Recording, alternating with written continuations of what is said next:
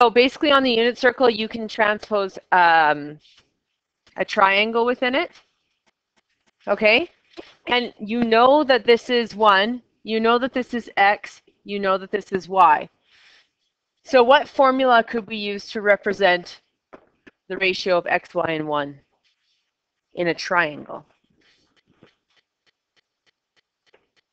X squared plus b squared equals c squared, which would be, in this case, x squared plus y squared equals 1 squared, or x squared plus y squared equals 1. So any point on the unit circle works in that formula. So if you know x, you could solve for y. If you knew y, you could solve for x, because it has to fit into that formula in order to be on the unit circle. So if ever they say on the unit circle, they are indirectly telling you to use this formula. So they could give you just an x or give you just a y, and you'd be able to solve for the other one. Okay? We did the unit circle, we formed the unit circle, we have the unit circle already. Correct? We've drawn it. So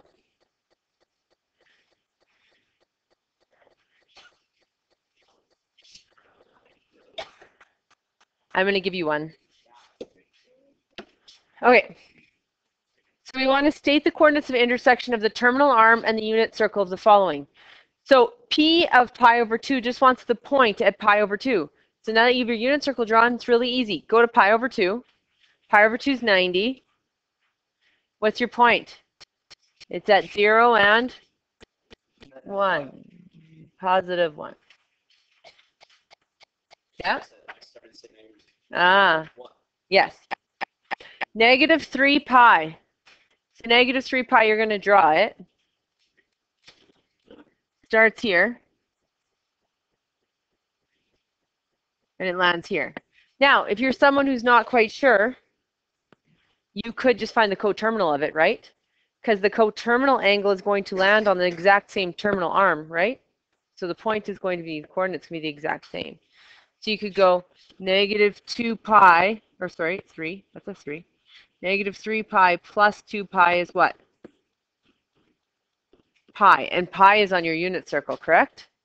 So what's the coordinate at pi? Negative 1 and 0.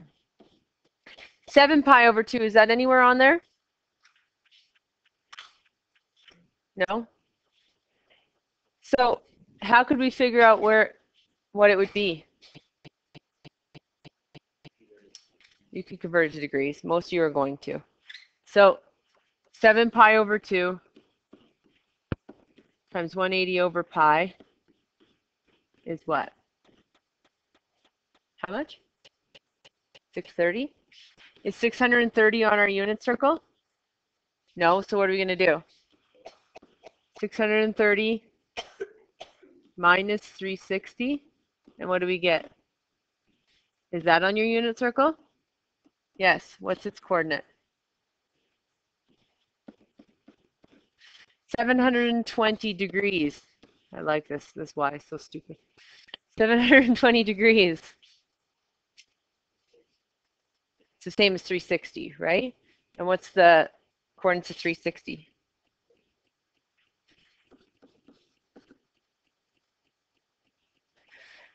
This is important. Principal angle is the smallest positive angle between 0 and 360 degrees because of the y's. Yep.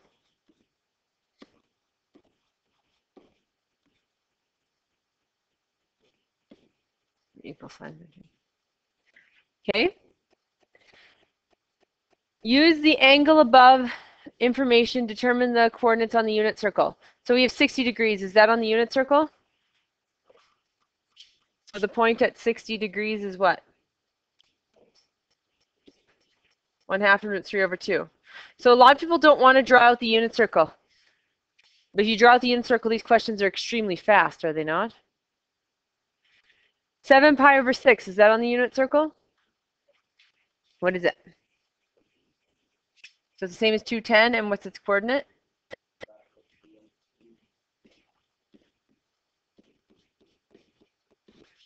(240 degrees).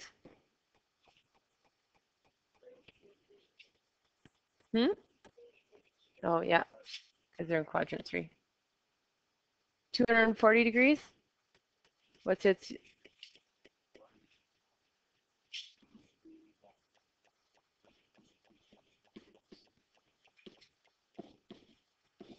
And then 120 degrees?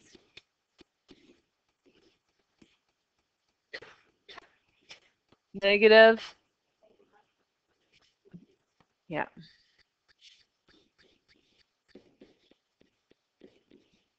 So those are directly off. Negative 5 pi over 3, is that on the unit circle? Negative? No. But 5 pi over 3 is. What's 5 pi over 3 in degrees to help you out? 300. So this is negative 300 degrees, which is actually what? Positive 60, is it not? How'd I get that? 360. So they land on the same terminal arm, correct? And 60 has a coordinate at what?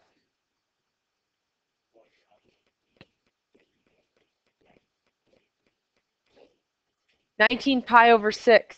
Anyone know where that is? I don't even know where that is. So you could subtract 2 pi, subtract 2 pi, subtract 2 pi until you get it on there. Keep it in radians. Or you could convert it to degrees, which is about, even if I want you to keep it in radians, you're going to convert it because I know you. What is it in degrees? 570? Is that a principal angle? No. So if I subtract 360, I get 210. Is that on the unit circle? Yeah. What's it at?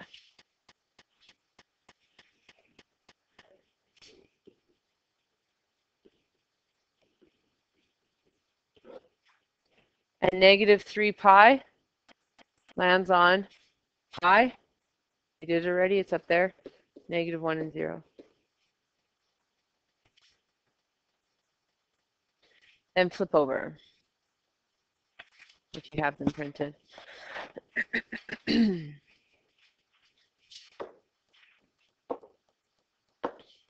Okay. You guys write the answers to these. Shouldn't take you long. Pi over 2 is at 90, 0 and 1. 2 pi is at 360, so 1 and 0. 2 pi over 3 is negative a half root 3 over 2. 5 pi over 4 is negative root 2 over 2, negative, no. Yes. Negative root 2 over 2, negative root 2 over 2.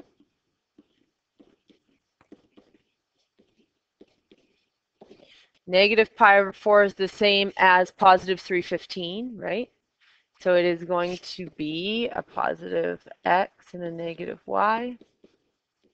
45-degree reference angle. 23 pi over 6. How much is it?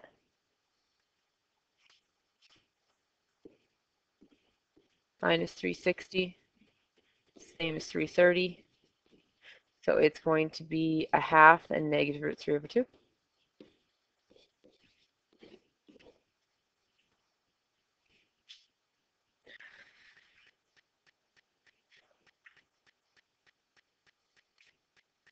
Okay.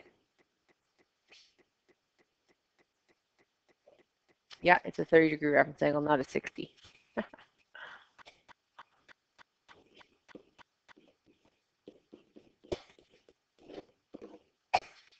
Happens when you do unit circles in your head. It's a little bit of an issue. Okay, so before we were given angle in radian or degrees, asked for the point. Now we're given the point and we're asked for the angle in radians or degrees. But in this case, it actually has to be in radians. So you have to check your domain. If your domain is in radians, your answer has to be in radians. And we have to compare or pay close attention here. It can be equal to 0, but it can't be equal to 2 pi. So if it's on this arm over here, say it was 1, 0.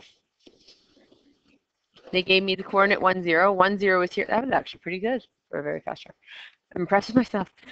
So 0 would be an answer, but 2 pi would not be an answer for 1, 0 because my domain doesn't include it. Okay, and why would they give a restricted domain? To limit answers, because there's an infinite number of degrees in radian measured that land on there, right? Coterminal, coterminal, coterminal this way, or coterminal, coterminal, coterminal this way. So them giving you a domain actually makes your life better. You don't have to do a general solution, which we will have to do later. So here are your coordinates. Okay, I want you to give me the angles. And don't worry about the little unit circle at the bottom of your page. On our unit circle, we always rationalize denominators. 1 over root 2, if you rationalize the denominator, that means take the radical out. You'd multiply by root 2, and root 2, what you do the top, you have to do the bottom. So 1 times root 2 is root 2. And what's root 2 times root 2? When you multiply square roots, you multiply the numbers in front by each other and the numbers under the radicals by each other. So numbers in front, coefficients, and the radicands. So root 2 times root 2 is actually root 4, which is just 2. And remember, you were taught that if you multiply two radicals that were the same together, you just get that answer without the root sign. The reason why is root 2 times root 2 is root 4, and the square root of 4 is 2. So root anything times root anything that's the same gets you that same thing squared. So if I had, for example, root a times root a, it would get me root a squared, would it not? What happens to the squared and the square root signs? They cancel. So root 2 times root 2 is actually root 2 squared. Those cancel, and my answer is just 2. So 1 over root 2 is the same as saying what? Negative root 2 over 2 and root 2 over 2. Okay? Grab your solution. Negative 1, 0 is here. So what's there? Pi, right? Root 3 over 2 and a half is pi over 6, because it's 30 degrees. Negative root 2 over and root 2 over 2 is going to be in quadrant 2 because it's a negative x positive y, and it's a 45. So it's going to be 3 pi over 4. And then this one is in the third quadrant. Because it starts with a half, it's actually a 60-degree reference angle, which is 240, which is 4 pi over 3. Okay. We're going to leave that for now. Not our answers. Go to the next one. Okay. This says, determine the missing y coordinate for each point on the unit circle. What did I tell you to remember if it says on the unit circle? What's it telling you? X squared plus y squared equals y. Just like when it said is a factor, we had to remember that the remainder was 0. It says on the unit circle, you need to remember that x squared plus y squared equals 1. Okay? So we'll look at A first. That's your x. So negative 5 over 4 squared plus y squared equals 1.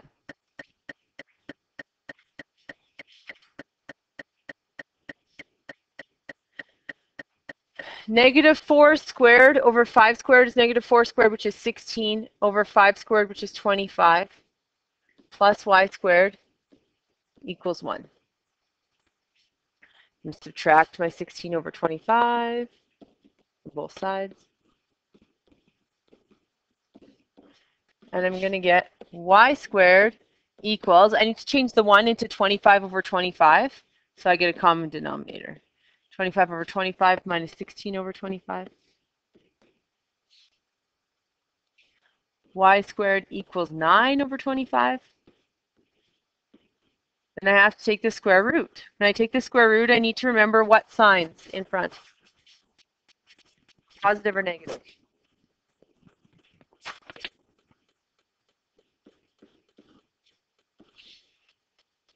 So I'm going to get y equals plus or minus 3 over 5. How do we know which one? If it doesn't specify the quadrant, it's both, right?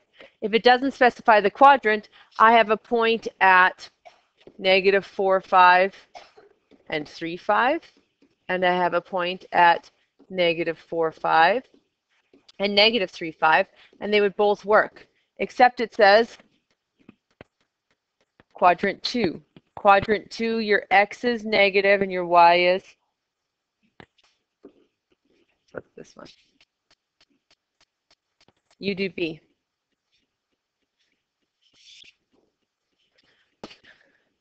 So we're going to get 3 over 10 squared minus y squared equals 1. 9 over 100 minus y squared equals 1. That's plus, I don't know, I have a minus. Y squared equals 100 over 100, which is 1, minus 9 over 100. So we get common denominator. Y squared equals 81 over 100, square root. Oh, really? 81 would have been so much cooler. Perfect square. But yet, it's not. 91 makes life not nearly as awesome. Now, we could get plus or minus square root 91. You were also taught this in grade 10. If you have square root 91 over 100, in grade 10 you were taught you could split them. Square root 91 over square root 100. And the only reason why you would do that is if one of the numbers was actually a perfect square. So 100 is. So we get square root 91 over square root 100, which is 10. Now, because we're in quadrant 4, y has to be negative. So it's negative root 91 over 100, or over 10, sorry.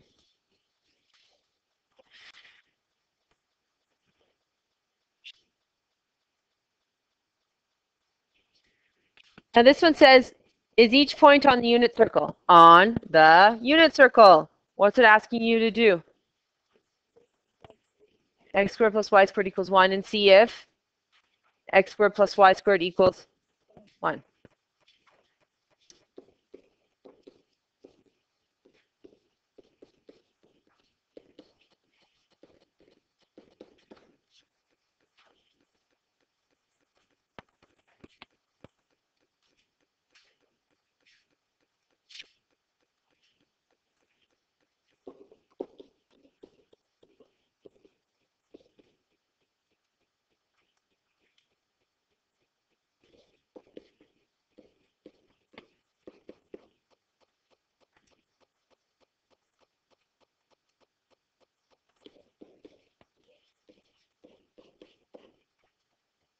Is that true? No. Some people would be like, well, I'm going to round it. No, no. I like your drive to make them both be 1. It's still not true. So no. Is it really close? Super duper close, but it's not 1. Okay? So that's how you would check it.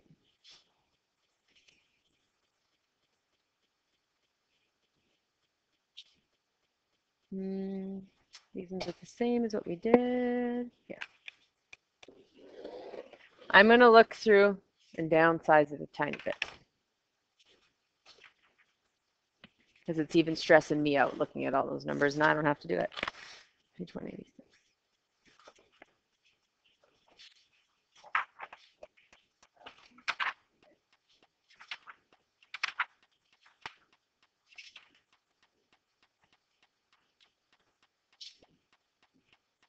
We're going to read 2 CF. 3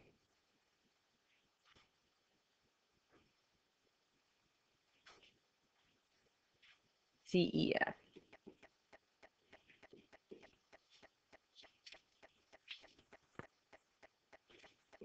4 FH. If you don't think I'm downsizing it, it is past H. And I told you to do odd letters, which I know it's an odd letter, but A, C.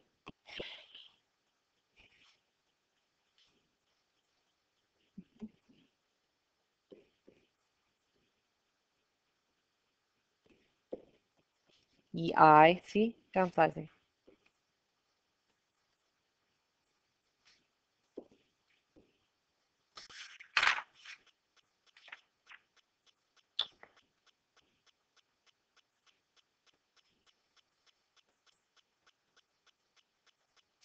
I don't like that.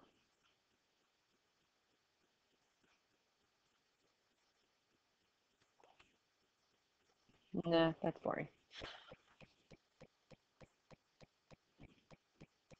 No one cares about that one.